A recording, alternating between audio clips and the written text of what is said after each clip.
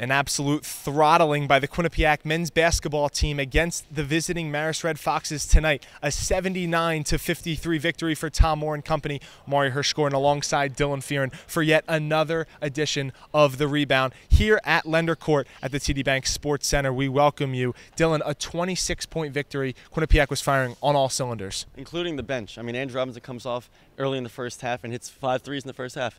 Career night for the rookie. You saw Dimitri Flores, 8 points, 4 assists, and no turnovers. Great night for him. Solid night. He's going to bed happy and confident to the next game. The bench had 27 points in the first half out of Quinnipiac's 47 to Marist just 5 bench points in the first half. That was the key for Quinnipiac in the first half, to get off on the right foot and take down Marist, who's lost 10 straight. Quinnipiac's bench outscored Marist 42-10 for the entirety of the game. Let's flip the script, though, from the offense to the defense. The defense played pretty well. And they've been playing well all season long. I mean, if you look at the top 4 scorers in the MAAC, Quinnipiac's played them a couple of times, and they've held those top scorers to under 5 points on their average for the year. And when you look at what they did against Marcus Gilbert, you just look at what they've done against Ionis A.J. English, even though he was a little hurt. You've seen what they've done against Justin Robinson. And tonight, against Brian Parker, who's 7th in the MAAC, and Khalid Hart, who's 2nd in the MAAC in points per game, they held those two guys to just 20 points and 7 for 28 from the field. When you do that, you put yourself in a good chance to win, and that's what Quinnipiac did tonight. The Bobcats held the Red Foxes to shooting just 27% from the field. A total domination, 3rd straight victory. How's this Quinnipiac men's team feeling? They're feeling really good. I mean, every single game they play great defense, and they'll be in the game for 30, 32 minutes. But tonight they were in it for a full 40. They played great defense for a full 40. Their offense was complete. They were looking very sound. They were just playing dominant basketball against a team that's lost 10 straight, and they had to come out early and take down a Marist team that has been playing, let's be honest, terribly in the past couple of months.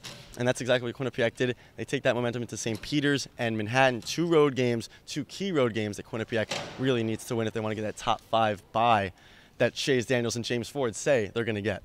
Shays Daniels, after the Niagara victory, the first victory of this 3-game stretch, said they can finish top 5 easily. I asked him the same question in the press conference. James Ford Jr. said top 4. I'm not going to say top 3 yet. Yeah, I don't know. It's still going to be tough. I mean, this is a nice 3-game stretch. We've seen Quinnipiac playing consistent for the past couple of years. And it's a nice 3-game winning streak. Let's see what they can do against St. Peter's. Against a St. Peter's team that plays good defense is going to be a low-scoring affair. Quadir Welton's dominant inside for the past couple of years. It should be interesting to see what Shays Daniels and Donovan Smith can do against him. And Travis Weiss is a good point guard. We should see what kind of matchup we see against him with Giovanni McLean. With the big lead, Quinnipiac didn't have to play its forward, Shays Daniels, only 10 minutes. And that's a good thing because coming off the MCL injury against Monmouth, Niagara, and Fairfield, he had to log a lot of minutes. So going up against the interior of St. Peter's and then later on in the week against Manhattan will definitely prove dividends. Yeah, absolutely. I mean, they played 3 games in 5 days. That's a lot of minutes on your feet. That's a lot of time on the court. He really needed the rest, and it's very good. And going into Albany, going into later games in the season, that's going to benefit him and the whole team. Once again, Quinnipiac improves to 8-13 overall, 5-7 in the Metro Atlantic Athletic Conference. Good for its 3rd straight victory. Monday night, it will be in New Jersey, in Jersey City, to face the St. Peter's Peacocks, another team just ahead of the Bobcats in the standings, and one that the Bobcats are aiming for to get that 5th and final playoff bye.